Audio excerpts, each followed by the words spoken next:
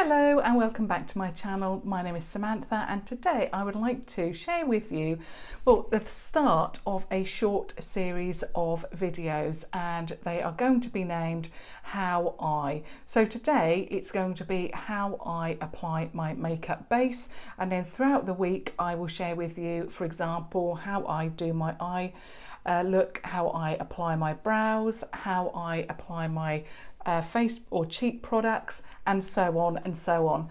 Now, some of these products, a majority of them are brand new products as well. So it's going to be how I apply my makeup, but also sharing with you new products as well. Now, the base products that I'm going to be sharing with you today are not new. They are old favourites, and the reason is because these are products that really I cannot live without. The first one is the Loreal Infallible Matte foundation in the shade Natural Rose. I just love this so much. I have recently done a couple of videos where I was wearing the Kat Von D foundation, and to be honest, yes, I do like that foundation. It is, you know, quite full coverage, which is what I like, but every time I touch my face, and this is what I found with a lot of foundations, is that you then get it on your hands. It's very easily transferable, whereas the L'Oreal, I don't have that problem. It sets to, it is matte, although to be honest, because I've got quite an oily T-zone, I still get some oiliness, but it's not as bad.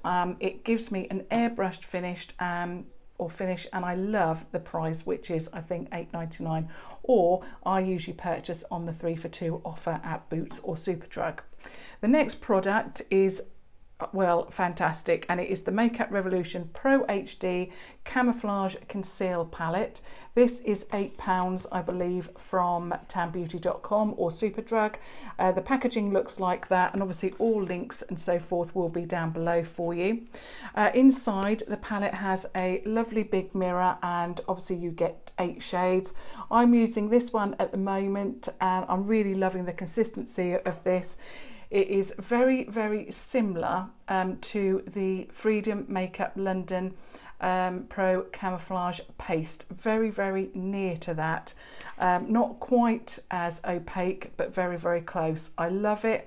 It lasts really well on my face, and yeah, I absolutely love this product. So I'm going to start off with the concealer. I'm using the Wilko brush that I usually use. I find this brush absolutely invaluable to apply concealer and carve out the brow as well. So I'm just going to put a little bit of product underneath the eye, just on this area here.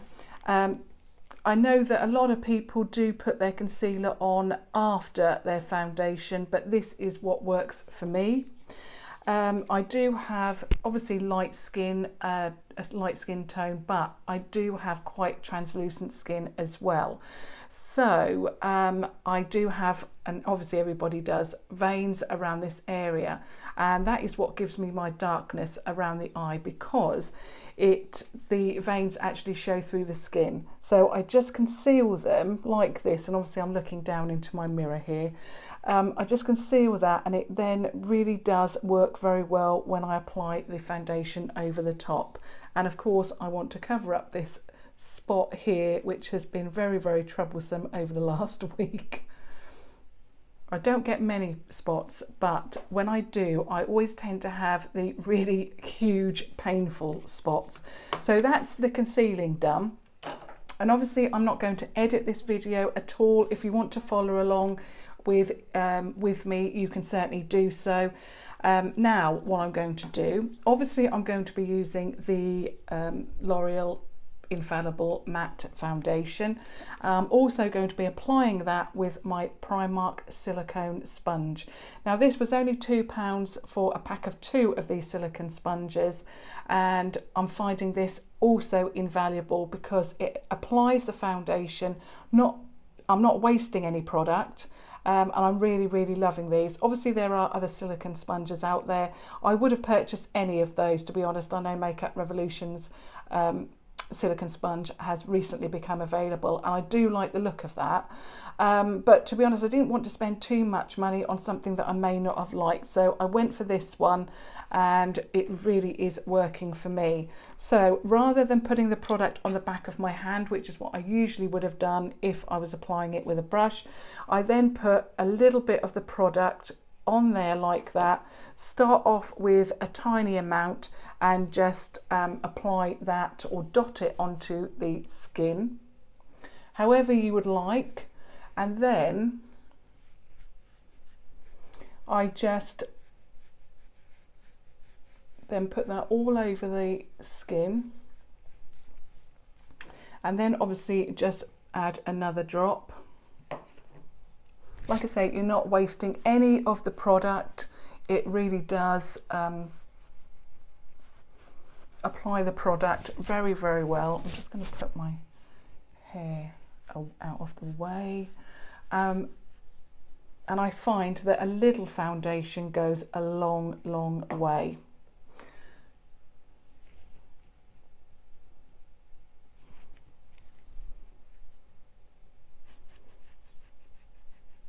Now, the only thing I do find that is a little bit troublesome with this product is that it doesn't blend the foundation into a lot of the areas, like around the eyes, the nose area, and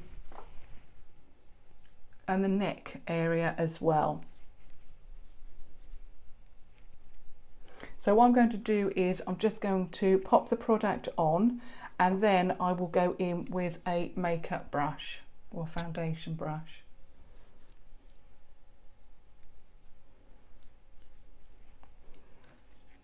So I just need a little bit more on the forehead. A little bit more on the nose area. And although yes, you can press it in, it just doesn't, especially around the nostril area, it just doesn't cover evenly around that area. So I've popped on as much product as I want to use at the moment. Now I'm swapping to one of these. It's just a brush that I picked up from eBay. I think it was a pack of 7 or 8, and yeah, I really, really like these. So I'm just going to now just blend that in.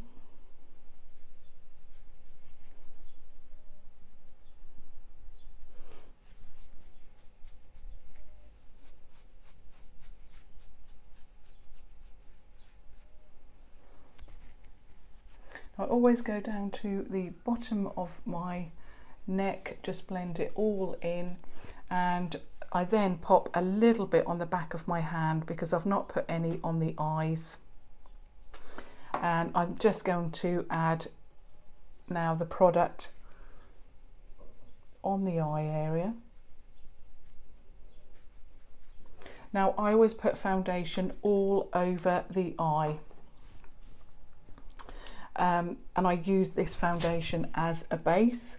Now, when I was doing my tutorial a couple of days ago where I was adding the Kat Von D foundation, I actually found that the Kat Von D foundation broke up, and it was like it split. There was like product and then oil on the eyelid, and I really, really didn't like that. It didn't work well to, you know, use that product as a base at all. So that's that. I'm just going to obviously do the forehead a little bit better.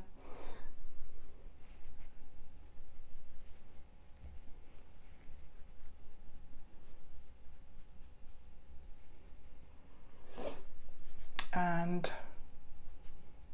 I'm just going to add a tiny little bit more under the eye.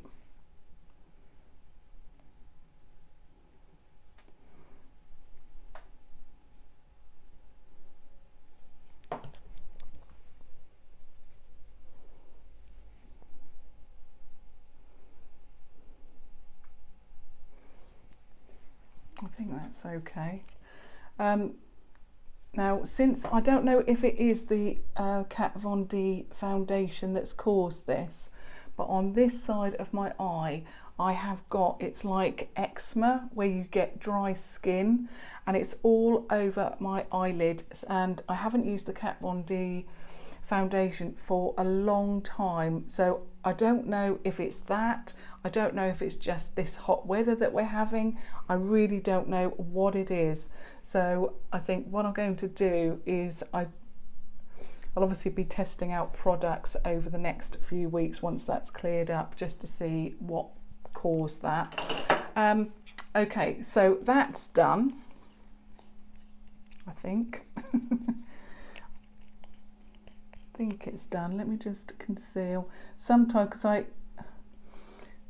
really like the under eye concealed very, very well. I'm just going to go in with,